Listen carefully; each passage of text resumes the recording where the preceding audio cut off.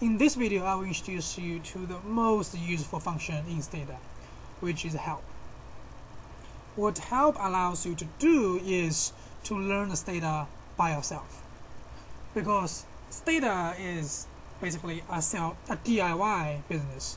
So if you can't find answers by yourself, you are not in a good shape. To use help, you can do either one of the two things. First is to choose from the help contents, and you can search by two ways. First is to type in the stuff you want to look for in this long box, which is directly to search for the function name. Say save, so it will directly go to that function. If I type in something that is remotely possible to be in STATA, say my name, it will tell you that it can't find it.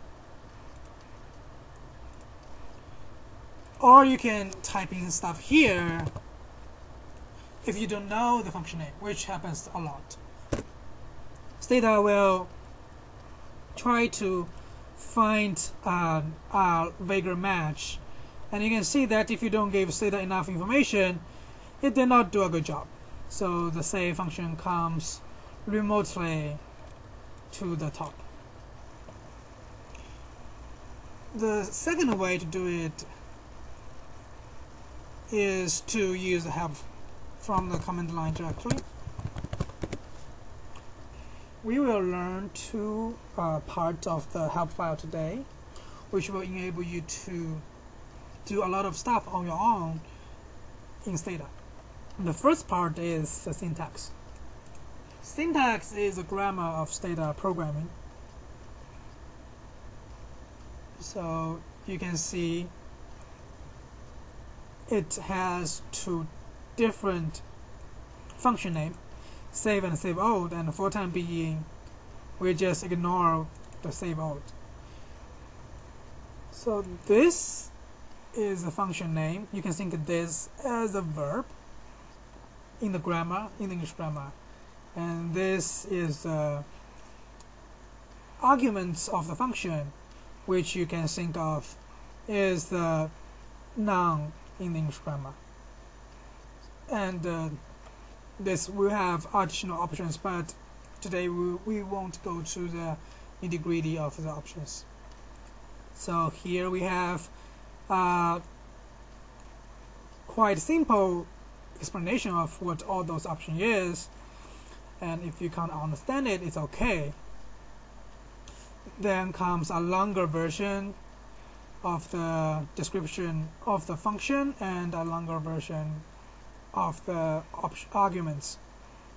Okay, the second thing we will learn today is how to play with the STATA example.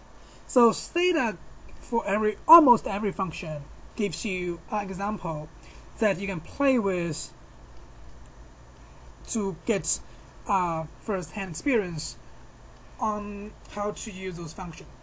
It's very learning by doing type of stuff, and it's really helpful. So the black bold font is the command line. You can actually type into the STATA command line window and run it. Okay, so let's copy it.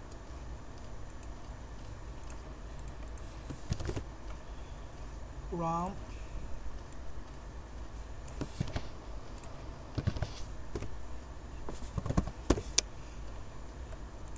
So basically you will have a collection of data, then you can save. So save, let's review again. Save is the function name, is the verb. File name is a noun, and that basically defines action in STATA. I want to remind you guys that in STATA, when you save file like this without any specified directory, it will be saved to the default directory, which you can see by typing cd in the command line window. That's where you will find the data. So let's save it.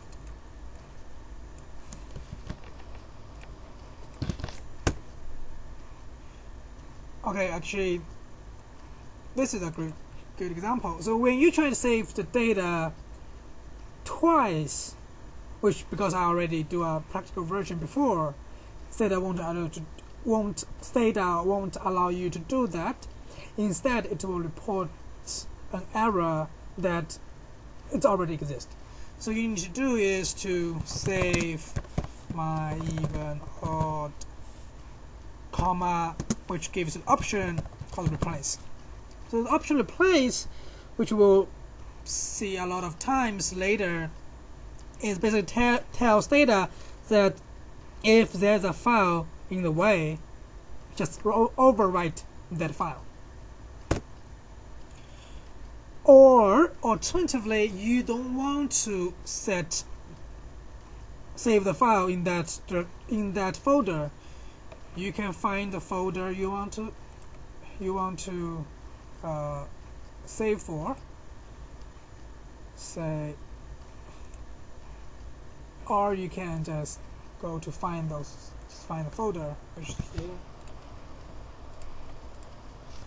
Save. Double quotation.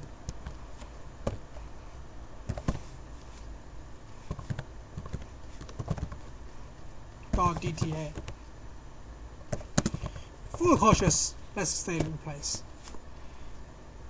Okay, so if there's a warning but not an error when performing the task, STATA will also print out a note, tell you that there is something minor wrong with your syntax, but it's okay.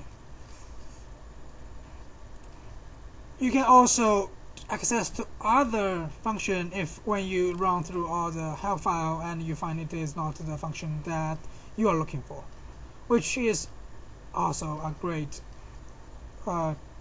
feature of the STATA help file system.